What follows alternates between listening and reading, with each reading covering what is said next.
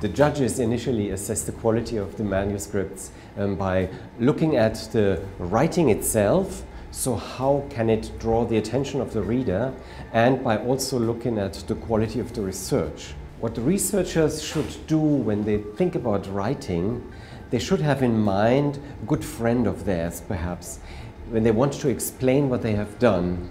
Someone who is not exactly working in the field, but someone they have known, and they want to explain it in such a way that the enthusiasm, why they were working so hard to get their experiments done, comes across in these 1,000-word essays.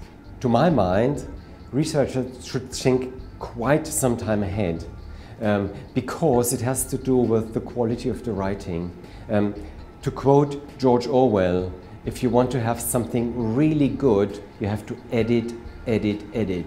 And it's impossible to do this at the very last moment. And I would encourage as many people as possible to participate. It's just as you will never win the lottery if you don't buy a ticket.